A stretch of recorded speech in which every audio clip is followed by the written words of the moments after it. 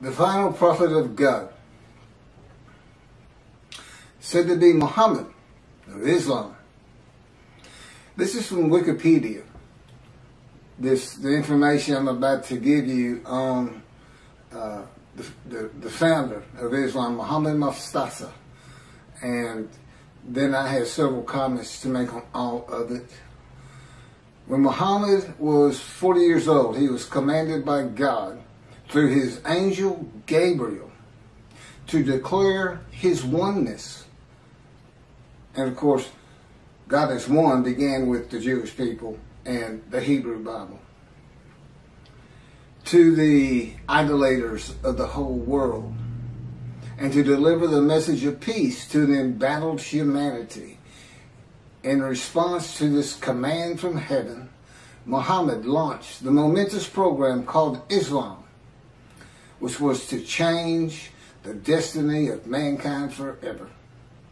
He was in Hira when one day the Archangel Gabriel appeared before him and brought to him the tidings that God had chosen him to be his last messenger to this world, and had imposed upon him the duty of leading mankind out of the welter of sin and ignorance into the light of guidance, truth, and knowledge, to be a light to the world, which should sound familiar to the Jewish people.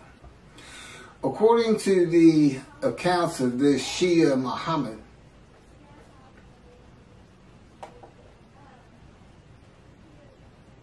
well, I'm working on this. Again, I'm just getting started on all this. And I have a computer in front of me because my cell phone is not responding correctly this morning. And the Lord wants me to get this done. And, Gabriel's not an angel. Clearly, they plagiarized the Hebrew Bible and put into their own cultural laws and norms and what they consider morality. And of course, Christianity is based around a story. Just that, a story. They call it the greatest story ever told. I agree. It's a great story. Billions of people have been deceived into believing it. Now, I can understand the people of antiquity believing it, but the people today believing it,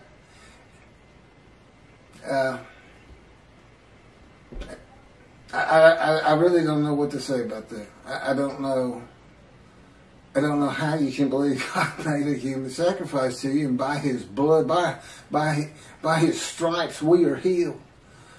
Again, God made me watch Christian channels, and then there's this one fella, I'll sell you the blessings of David. I said, well, God, what are the blessings of David? I'm thinking.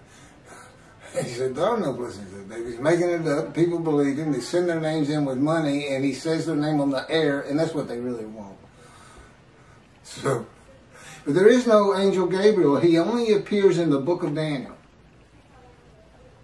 He only appears in the book of Daniel, who is not a prophet, and it is not a book of the prophets. And he doesn't speak with God. That's what a prophet is.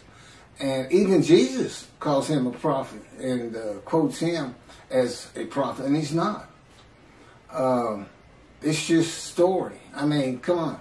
A bunch of men standing in a kiln that's burning hotter than the sun, it's just not gonna happen.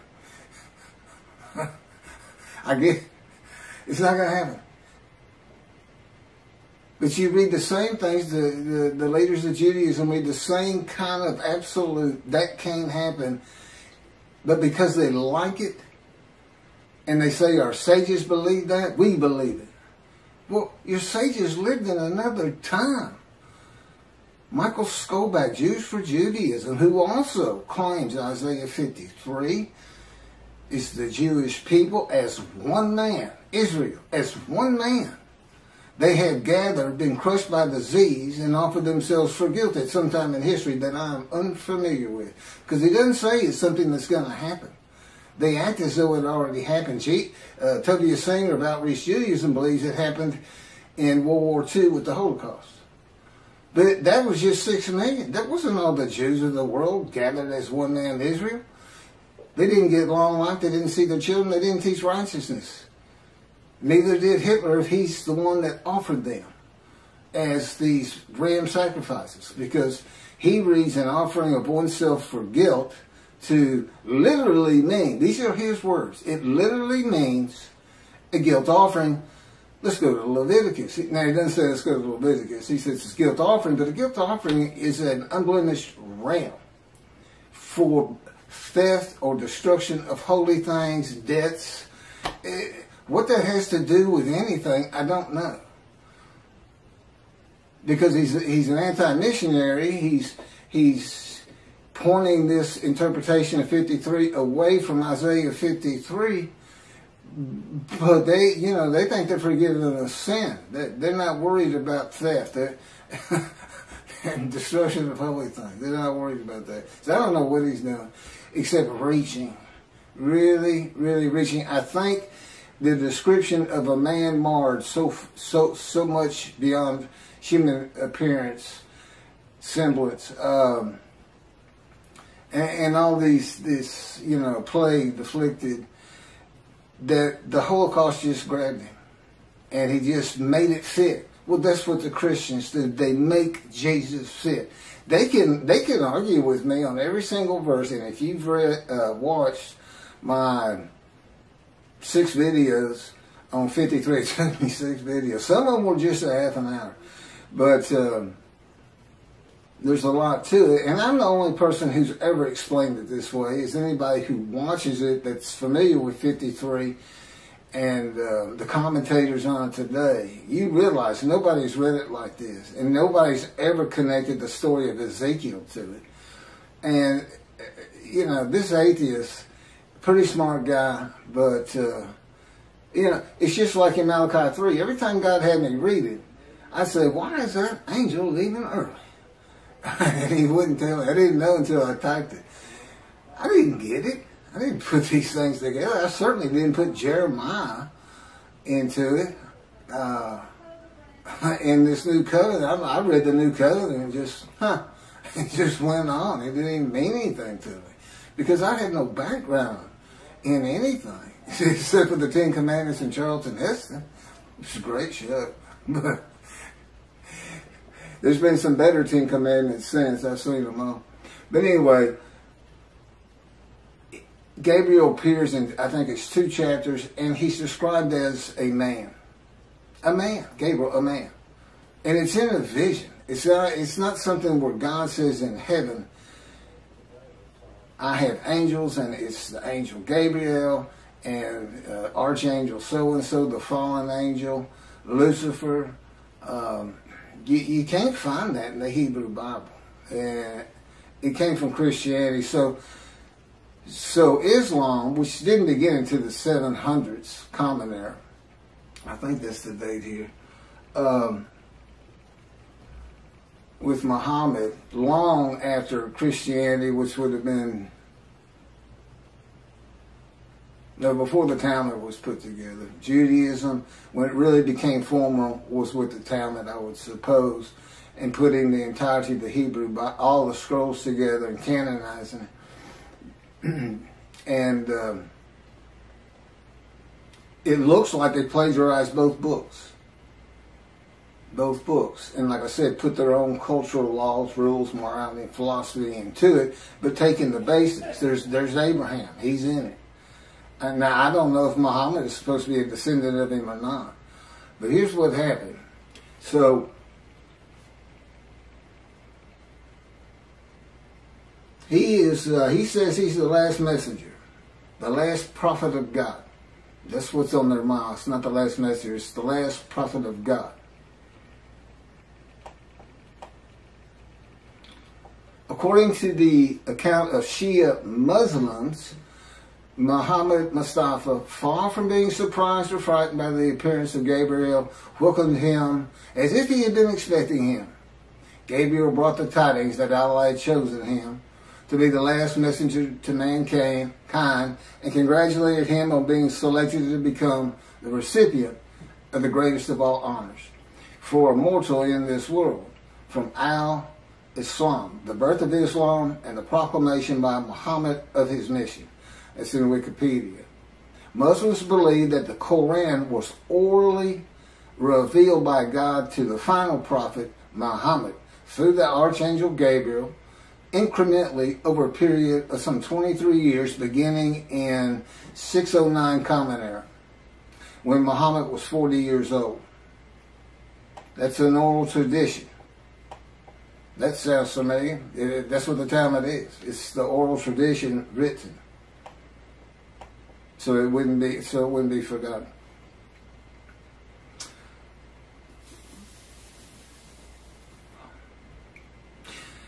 And then he died in 632 Common Era. Muslims regard the Quran as Muhammad's most important miracle. He worked miracles like Jesus did. You know, he could bring tidal waves with fish to feed the multitudes. And Jesus fed 5,000 with 2 loaves and 5 fish, or 2 fish and 5 loaves, something like that. Fed 5,000 people. And a proof, his book, the Quran, a proof that he was a prophet, that God spoke to him through Gabriel, the angel. And Quran was the culmination of a series of divine messages, starting with those revealed in Adam and Eve, and ending with Muhammad. According to tradition, several of Muhammad's companions served as scribes and recorded the revelations. Shortly after his death, the Quran was compiled by the companions who had written down or memorized parts of it. That's from Quran in Wikipedia.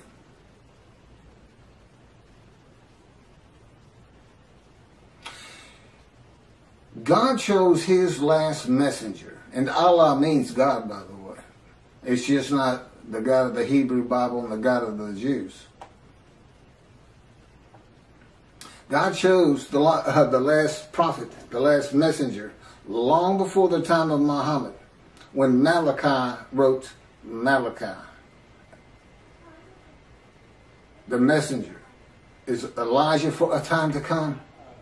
And the time still had not come. The land did lay desolate, but they had not returned. It did not bloom again until 1948. And even then it was a desolation. It took many years to get it going and renew all the old cities like Jaffa and Haifa and Tel Aviv. And of course rebuild Jerusalem. You know, it's a metropolitan area now. Elijah, which of course is me. Now, how do you think Islam's going to react to me? We already know how the Christians are going to react. Not too favorably. Not too favorably. So this, you know, David is here because I'm David. David is here. I am the Moshiach. I am anointed. Which means the man of Isaiah 53 is anointed. And the anointment is the alighting of God's Spirit on me. That's how I know I'm the man of chapter 11, verses 1 and 2. Because there is no question that the Spirit and God are within me. And that's how I know this whole concept of God is in His Spirit. And I can point to Scripture that says just that. And explains things where it doesn't say it. Now they believe Muhammad to be a prophet because of his book. I've got 2 books God dictated to me with all this information. This is chapter 49 of Isaiah 53 in the day of the Lord. See, it's not just about Isaiah 53. Now, the last chapter is the day of the Lord, and I'm going to do that probably on a separate video. I may make this another 2 half-hour recordings. All my camera will take. So, God's righteous servant, me. I am the final prophet, not Muhammad. And as the final prophet, and with the God of the Jews, being the Abraham and Judaism being the Abrahamic religion that is correct. There's 3. I mean, if you really sit back and think about it, who's gonna win that? Who's going to win? There's three. Are the Christians going to win it with their human sacrifice? Are the Muslims going to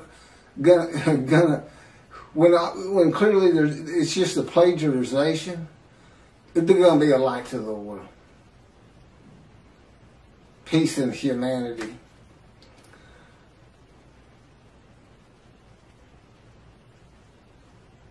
And they got there by stealing somebody else's book. They took the book of the children of God also. The Christians attached it. At least they didn't attach it to the Koran. You know, I mean, that's a plus in their favor, I suppose.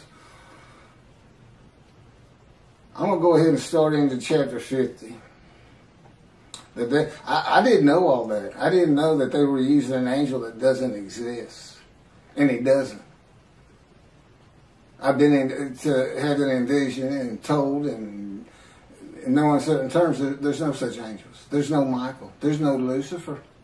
There's no fallen angel.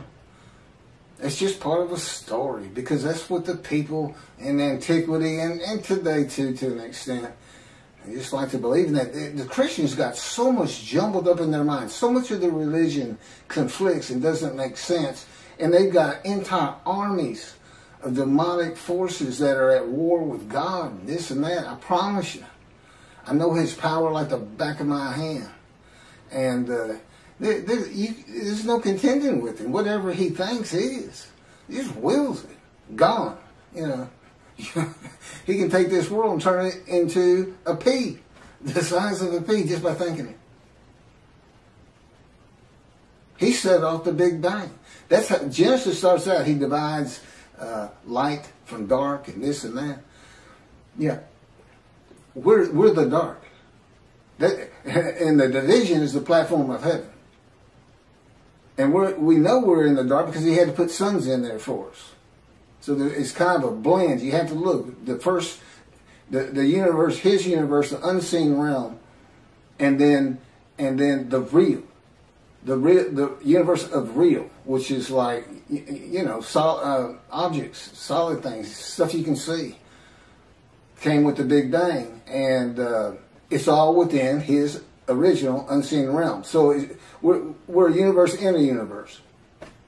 It's not parallel universes, just one inside another.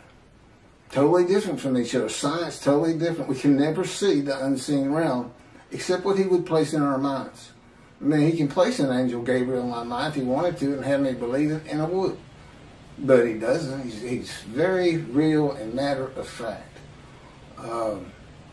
And the fact that at this time, people are still believing the things of the people of antiquity who they didn't know anything.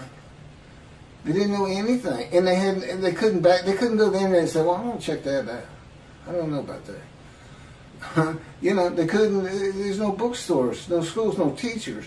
About all you could learn from the wise men was the Hebrew Bible for the Jews, and they spent their life in that book.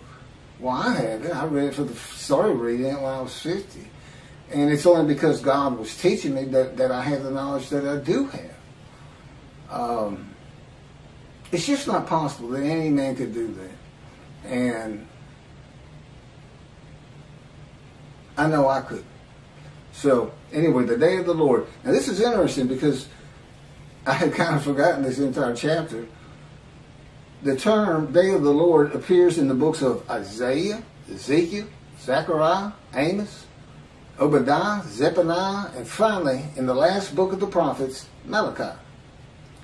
In Ezekiel and Zechariah, the day of the Lord is said to be only against the nations, and in Obadiah against Edom and Esau, Christianity, and the nations. If you see Edom and Esau, it's Christianity. That's just Judaism. If you're going to take their book, take all of it. Take the oral tradition with it, Christians. They go together. The prophets warn that the day of the Lord is near, but it is not the end of the world. Now, this is true of the Essenes too. The sect of Jews who wrote the Dead Sea Scrolls. But and with the same concept, evil's going to be gone, but the good stays.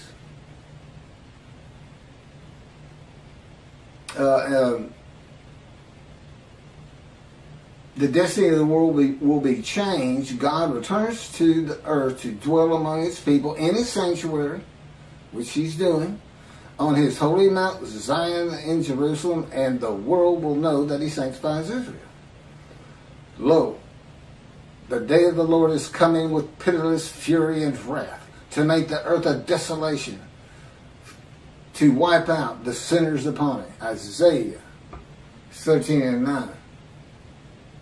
You say, well, see, that's not, you haven't been talking about that day of the Lord. Yes, I have. God's final word on it. Because that's not going to happen. That, again, that's just fun to read. It scares people. And, whoa, war's coming kind of a thing. For a day is near, a day of the Lord is near. It will be a day of cloud, an hour of invading nations. A sword shall pierce Egypt, and Nubia shall be seized with trembling. When men fall slain in Egypt, and her wealth is seized, and her foundations are overthrown. Nubia, Put, and Lud. These are names for for territories that are pre-biblical for the most. They're pre-Abraham. The Hebrew.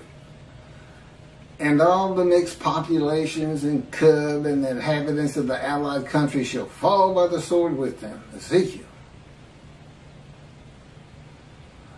Ezekiel has an account of all the tribes returning to the promised land, and they all go individually back to the lots of their ancestry. Do you know how many? It is impossible to determine that. Rambam says, I can do it. I can tell him, no, I can't. He says, I do it by a spirit, and has no concept whatsoever that God is in his spirit. That the spirit that alights upon me is one of being able to determine your ancestry all the way back to the partitioning of the promised land, and to the tribe you should belong to, that you have the most blood of. Okay. Sounds great, Ezekiel. I'm sure people will love it, but not going to happen. Not going to happen today. That's for sure. Yeah, David's here. The peace in the world. I'm here. It's just about undeniable. This is like 100 times more proof than Moses had. Nobody even knew he was writing the Torah. I'm sure nobody knew. And if they did know, they didn't care. And the fact that God was telling them, they may have believed, they may not have. Many of them would ask him, how do we know you're talking to God? Today he'd say, well, read this. It's called Leviticus. You think I woke up and wrote God's laws without him telling me what to do? Because I thought that's what he was telling me? That's the Christians. I'm getting the word. I'm getting the word from the word. For some reason, they call Jesus the word before he came into body. So they get a word from the word. The word, I think, means God. I'm not sure. But everyone who invokes the name of the Lord shall escape, for there shall be a remnant on Mount Zion and in Jerusalem, as the Lord promised. Anyone who invokes the Lord will be among the survivors. That's from Joel. For I have noted how many of your crimes and how countless your sins, you enemies of the righteous, you takers of bribes, you who subvert in the gate the cause of the needy. Surely, at such a time, the prudent man keeps silent, for it is an evil time. Seek good and not evil, that you may live, and that the Lord, the God of hosts, may truly be with you, as you think, hate evil.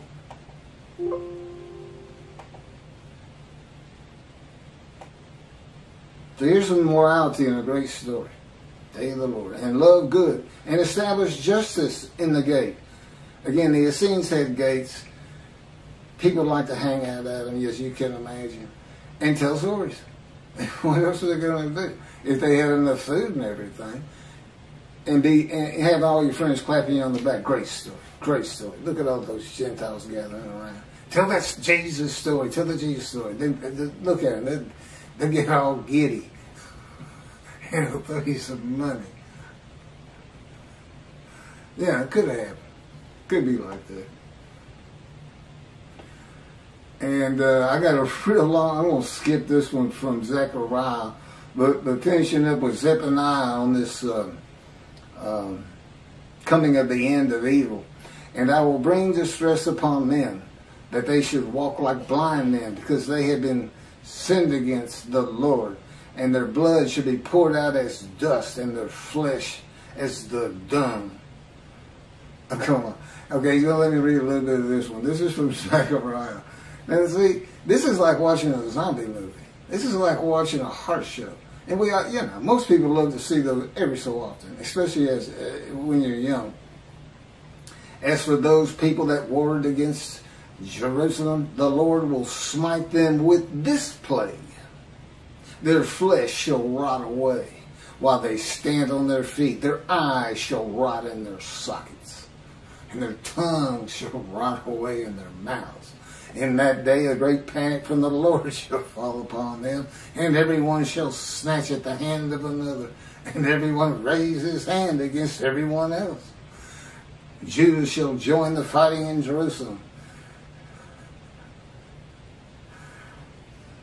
The same plague shall strike the horses, the mules, the camels, and the asses. The plague shall affect all the animals in those camps. And on and on. Malachi 3 brings a new concept to the day of the Lord. Why is that? Because it's not going to be in antiquity in Jesus' time. It's not going to be in the Middle Ages. It's going to be in the age of the internet, knowledge, science, medicine, common sense. Oh, that's right, reasoning, and enlightenment. But it's still fun to read. That's the thing, he was writing for antiquity, because this is the kind of stuff they not only, they would believe these stories. And today, we don't believe them. We just think, wow, that's fun to read. So God was writing it for different eras. He wrote for antiquity in the Middle Ages, and then we had the Age of Enlightenment kicking off in about 1600, computers in 1960, to today. The age of the internet.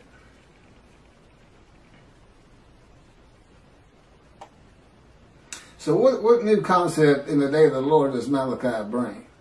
It's God's final word on the day that he is preparing, where the new covenant is delivered. And again, he knew they were going to be dispersed, and apparently he had a pretty good idea when they would be coming back. Okay, it's the final word of God, not only on the day of the Lord, but the new covenant. What's he saying? What's really happening? Get away from all these fun stories. He's coming with a covenant of friendship. He says you're going to be safe from now on. The nations of the world is going to know I sanctified the Jews, that the Jews were correct about the Abrahamic religions. I'm going to build a temple which shows I have sanctified you, because nobody's going to want you to build it. You know, the Gentiles of the northern kingdom, imported by Assyria, didn't want the second temple built. They obstructed the building of it and tried to stop it completely with letters to Cyrus or to whoever was leading Persia in that, at the time they sent the letters. And he says, new covenant, everybody's going to be sin free, holy seed. And since he did the same thing with the exiles, he never says, I'm making you a holy seed to build the temple. He never does say that. But that is what happened. And it's going to happen again. He's going to have that temple built, I don't know, 10, 20 years from now. I don't know. Presumably before I die. But now David, he died before the building of the first temple. Although he had a lot to do with gathering all the materials for it and the wealth that went into it.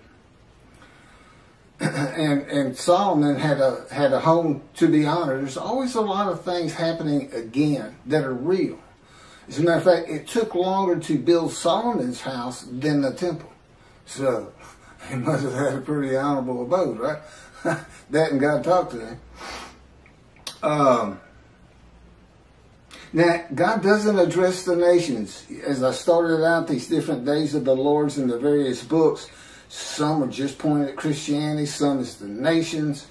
They kind of differ. But Malachi 3 is real clear. It's the Jewish people, the people of the land of Israel, as much as anything. That's the focus. When I come back, the sanctuary to be placed amongst his people in Jerusalem. Although the covenant, the friendship covenant does not say in Jerusalem. I think that's pretty much implied. Although as David purchased the Temple Mount for God after he had failed the test that God put him to, as kind of a making up for it. I watched this land, and I could go back. There's people who have raised millions of dollars for the building of the third temple out there right now. Just on the belief it will happen. God will come. They just don't know how because of the false teachings. Teaching of antiquity. The teachings for people of antiquity. Well, the people today aren't of antiquity. Compared to those people, they are all brilliant geniuses. Every single person who has a computer is a brilliant genius. Knowledgeable. Over these people. So, here's God. Not only is he saying something different than your traditional day of the Lord, he's saying in future times, in the times where man is more enlightened, knowledgeable, we're just going to build a sanctuary and everybody's going to be safe because that's just going to keep people from picking on you as much as they are, and they'll have it in their minds, just don't mess with them. That God could be in there. God might be there after all. Keep the Middle East at bay. And of course, when I die, that's not to say God's not going to continue on as he did with Solomon, with Elijah, that was followed up by Elisha. The Davidic dynasty was supposed to continue the line of David, but I don't believe there's anything that, his covenant does. Well, my son's a great guy, and God says, would you want me to put him through that? What you've been through? And I thought about it.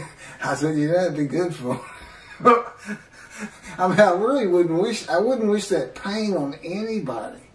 But it changes to so much for the good. And you can't really feel another person's pain. I know that pain. I still lived in it. You can't imagine what happened to me just 2 months ago. Oh, I can't. I'm not allowed to tell you, and I wouldn't tell you. But it was brutal. It went from, I had my top 5 things that he's done to me, and it moved up to, it went by everybody to number 1. It made number 1. I hope that's the culmination of those events. So anyway, lasted about 3 months. So back to this. So it doesn't address the nations, but only Israel and its people, which is all Jews of the world. Everybody in the world is forgiven. Doesn't mean you go to heaven. Got to be in right standing. And hopefully this is going to be, there's all the Jews aren't coming back to the promised land, to Israel. But I think my presence, and particularly if you build the temple, and then consider this. The nation, if you think the Christians are friendly to you today, you're not going to be saying that 2 or 3 years from now. Not when you can put in their face, we told you we were right. Because that's what they're always telling you. You don't know how to read your own Bible. That's Jesus. That 53 is Jesus. And you've got all the arguments that I'm putting before you. By the way, this Isaiah 53 in the day of the Lord, every single one of the 50 chapters is summarized in a paragraph. A few of them 2 paragraphs. as an addendum. If nothing else, you stop it. It's like 6 pages. I don't know how many pages. It might be more than that. Okay, it might be a lot more than that. But anyway, yeah, if you're in a bookstore, just flip to the back, read the addendum, and just see all the different things that are addressed that really are Isaiah 53.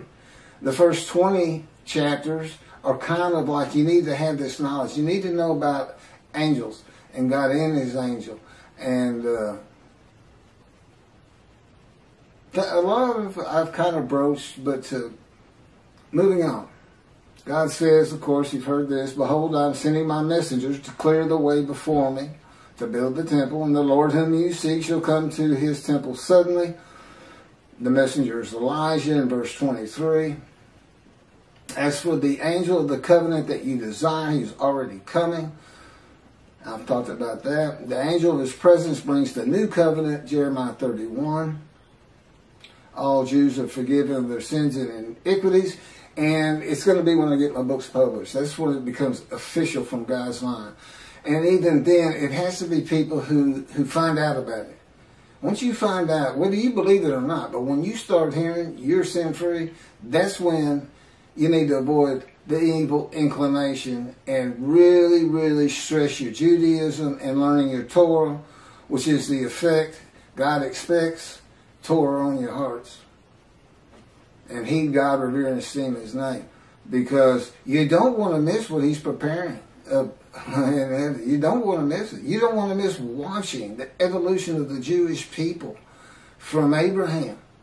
He's going to pick, you know, the guy's name will probably be, you know, Poindexter or something. Who knows? He's so funny. But I'm sure, okay, it'll be serious, God says. He says, I let Keith cut up a lot, and he's a human being. It's good for him, and I play along some. He'll tell you, it's not nearly enough, or it's too long, or it's not long enough. God recognizes that the forgiveness and equities and sin of Jewish people will not cause all to heed him. And in Malachi, he says, I know there are those that don't. Those that do, I'm putting in the scroll of remembrance. In Christianity, believing in Jesus and accepting him as his one Lord and Savior brings sin forgiveness and entry to heaven when he returns. You know, I've covered that. Even if you've committed murder and other crimes against humanity and God, and that's just not true with the God of Israel. He's not going to have bad people up there. But that doesn't mean you don't want to practice Judaism. Because I know the Jewish people like to focus on life today. The heaven that the Christians dream of and think of is not first and foremost for the Jew. It's being a light. It's living life as well as it can with all these instructions God gave us on how to do it. And so this is bonus time, and God knew that. You just have to understand, he's able to play these things out in his mind as though he sees the world, the evolution of generations and cities being built and things being invented and knowledge and universities coming in. And he can just watch it all happen, and he can see what's going to happen to the Jews. He knows they're going to get destroyed in Europe. And he'll tell you, okay, I'm not supposed to go into that. Maybe someday. But moving forward here, just keep that in mind. He knows it's going to be a modern time. And here I am. And listen to what he's having me tell the rabbis. And you know what? You know what the effect of that is? You know, it's not a metaphor like Torah on your heart. But, you know, he says he forgives sin, that makes everybody learn Torah. You know, it's really two separate different things. But, so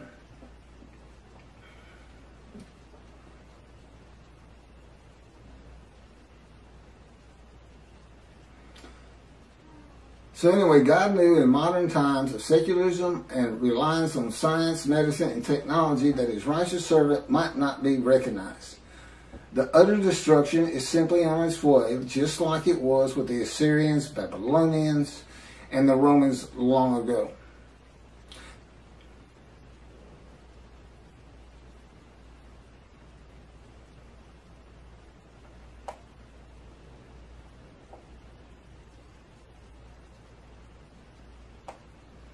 There's no mention in Malachi 3 of the destruction of the nations, as it is in some of the books and chapters and verses that I just read at the beginning of this video, or at least on the day of the Lord.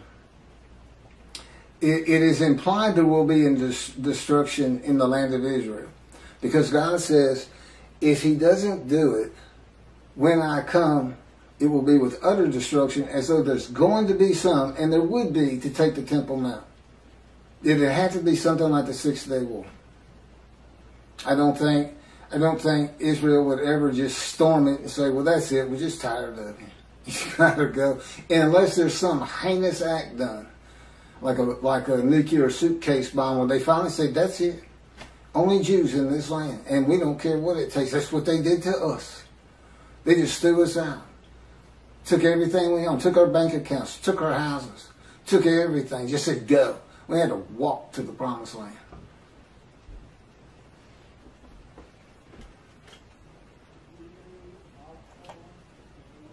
But it's the building of the third temple. Now, I remember now. It's the building of the third temple. That's what's so important. Defeating the enemies of the nations that come against Israel, and the sanctification of Israel, the land and people blessed by God with His presence in His sanctuary, is how utter destruction is avoided in the awesome, fearful day of the Lord. So it's the exact opposite. He's not coming to destroy evil. He's coming to safeguard the Jewish people, so we don't see a Holocaust again.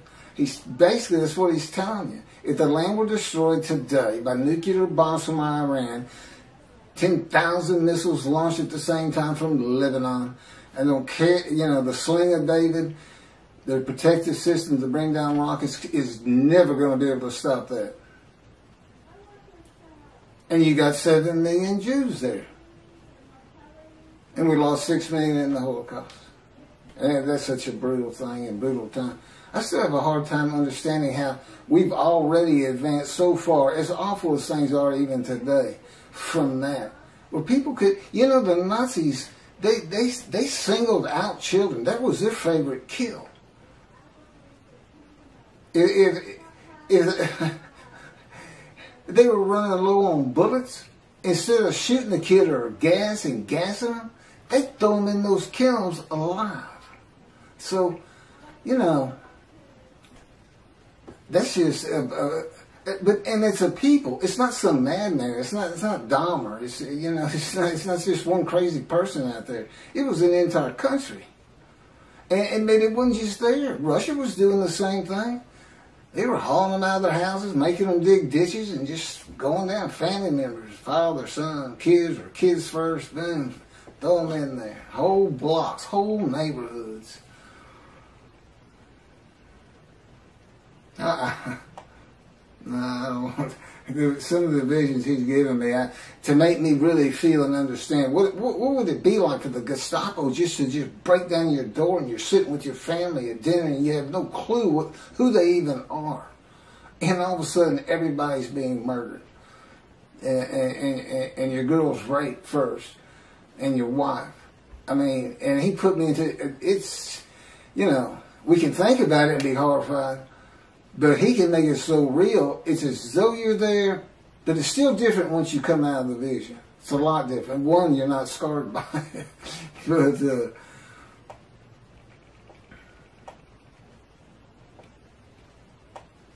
I have a lot of things that's just about it for the day of the Lord that I have. This man in divine being, host of the Lord's host. It's one God. It's the oneness of God. Of Israel, one angel, and it's the angel of His presence, who doesn't have an angelic body, and he's in as one man, the Moshiach, the anointed one. And the anointment is the spirit of lighting and entering you. That's the anointment. There's no oil as in our world of the, I call it the real, and God's world, the unseen realm, which is a universe inside a universe, and he's responsible for this one. You know, he made a division of the heavenly bright white light. You can't even see in it. That he kind of shows me in visions when we're dealing with David in the temple. It's not the same temple that's on the ground here. It's different, but still the temple, still got the walls. There's a lot of similarities, but in one vast room, it's that bright white light. And in the other is the king's throne and water coming out and flowing down the steps out front. And so here he is in a future time. See, a time is coming in the future, in the year. He didn't say in the year 2020 or anything like that. But again, he knew exactly what was going to be. He knew to come to me in 1957 or select me when the first satellite was launched into the air by Russia, Sputnik. And he said that's when he touched my arm and disfigured me. He really won't. You know, you say, well, how can you not trust him or not believe him or this or that? Because I'm in the fire of refinement. Lying to me is just part of it. And he finds it so humorous to make me think I'm coming out of this thing. And I thought it 11 years ago. I thought we were done with all the pain and shenanigans and adventures with Christianity. So Christianity knows you're here. I said, they know who's here. You're the man Jesus claimed to be. Isn't that funny? Jesus says in the New Testament to his people, to his 12 at least, do not listen to those who come in my name. Which is kind of funny because if he comes, he said, I'm Jesus, then I'm supposed to listen to him. But the fact is, he came in my name. He came as the teacher of righteousness. He came as the man of Isaiah 53. He came in my name, and that's given me all kinds of trouble to get this thing going, to do what I have to do for God, to keep utter destruction from Israel, and to save the Jewish people. I've got these Christians who believe in human sacrifice. I got these rabbis who believe a man of 100 years is suddenly going to be thought a child, and every single human being, every Chinese, every Korean, every Eskimo, every one of them suddenly are going to go, the Jews have been right all along. We need to exalt them. Let's take our stuff and give it to them and till their land for them. And look, there's no pain anymore. It's like I died. The Messianic era is heaven on earth. That's what antiquity believed in, and the resurrection. So I got to deal with that. Aren't they supposed to be protectors of the Jewish people? Follow God's laws, have better lives, morality. Look at, you don't just go hurt people. You don't keep people from doing what they need to get done with lies and false teachings. Oh, I'm sorry, I fell into the rabbis again. I call it a lie when you say the Jewish people gathered as one were stricken and plagued with disease as one, and as one offered themselves for guilt to God, passing a test of devotion, and that they then went out and had long lives, all saw their children, and they made the rest of the world righteous. Well, let's see you do it, Israel. Hey, rabbis, Tobiah Singer, Michael Skolback, all you people who preach Israel as the man, the Jewish people, described in Isaiah 53, I want to see you, since you want me to go build a temple as David, you want me to bring peace between the nations and throughout the earth, you want me to end pain in the individual, you want me to teach billions of Chinese how to speak Hebrew, That's what you want me to do? I want to see you make the world righteous. I'm the righteous servant, and I dedicate it, and I pass it to you. How you like that? I'm not going to let you stop me, and guess what? I got somebody behind me that you don't want to contest or contend with. Because people throughout this land are going to hear this very speech about you and Jews for Judaism and Outreach Judaism, your 900-page book, which I shudder to even think about opening personally because of your midrash on Isaiah 53, which you had posted on your Facebook notes, and I was one of your friends, and you said in it, share this with everybody. You gave me the right to use it as long as I don't slander you, perjure you, and guess what? God had me type in Isaiah 53 in the day of the Lord, which will become a bestseller someday. A big part of your midrash on the human sacrifice of the blemished rams by Hitler, which shows that Isaiah 53 describes the Jewish people, 6 million of them. Well, that's all I have on the day of the Lord, and doing my job of bringing the wrath and bringing the reckoning. I'm the righteous servant, I'm David, I'm Elijah, I'm the prophet like Moses. And soon to be published, a song, a new song God had me write. And I am an eternal priest of the order of Melchizedek and King David, and a rightful king. That would be leader. It's the same song David used. It's scripture. When David wrote it, God told him, David, write this down, a Psalm of David. My Lord said to his Lord.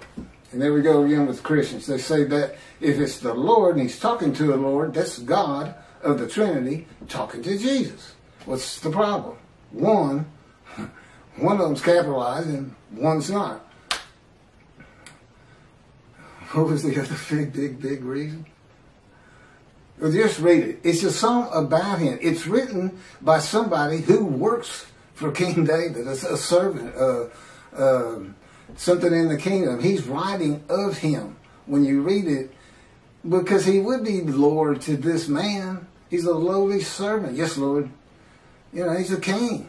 That's what you say. It's not Jesus. It's not meant to be Jesus. It's not a, what do they call it? Epiphany of Jesus? I don't know what it is. God wrote stories that have meaning that's just not right there until you know the story of Jesus. I got to end with this, since I apparently still got a little camera time. So, nothing is ever written about Jesus. Okay, nothing in Dead Sea Scrolls, nothing by them. No commotion at the gate, Essening gate with Jesus saying that, you know, you can't say you're the righteous servant because our founder is the righteous servant. And no altercations noted in the New Testament. And there would have been, God tells me, a pretty contentious group out there. Not a lot of law abiders. But I said, I know, I had to deal with them. I think I was tough on them. Should have tried to deal with them.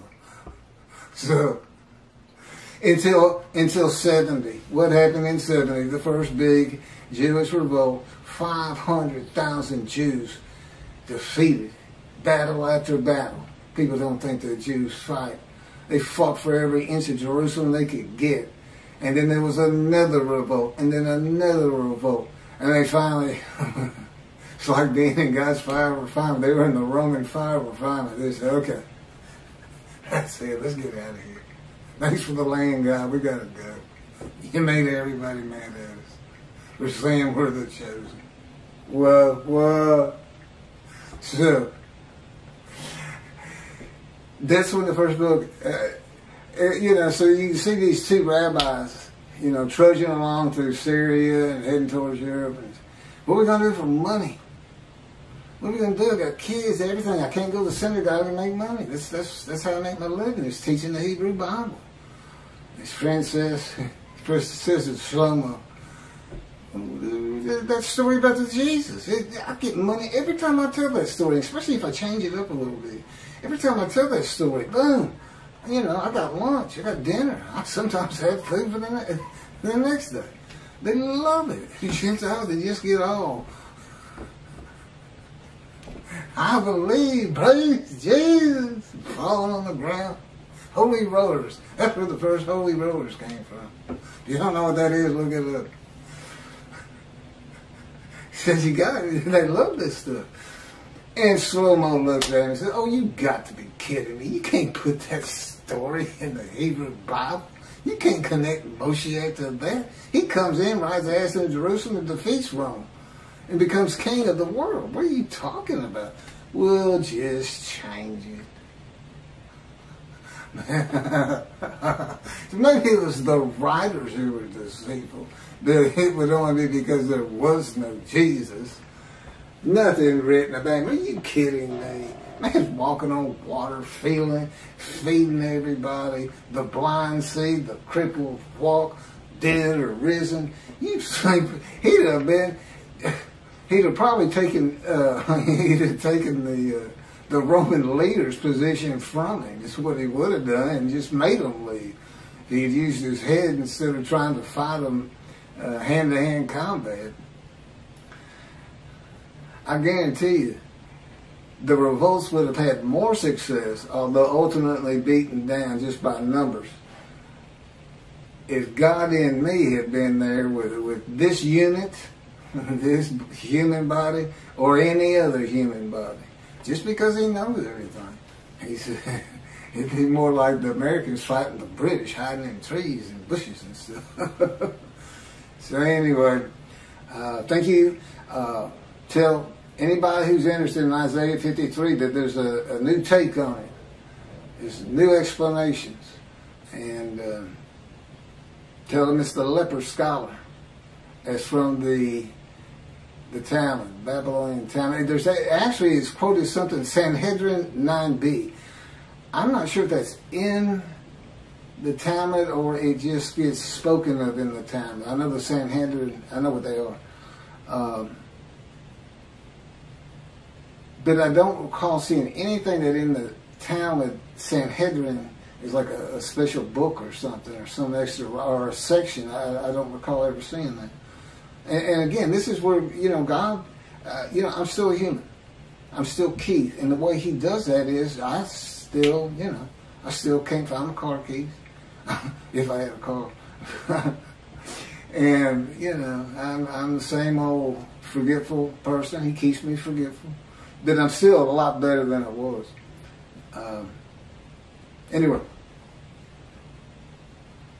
It was easier using my computer, but I don't know what it looks like on the video with me looking down so much. And so much today I was reading and not being able to, like Isaiah 53, it's on the tip of my tongue anytime.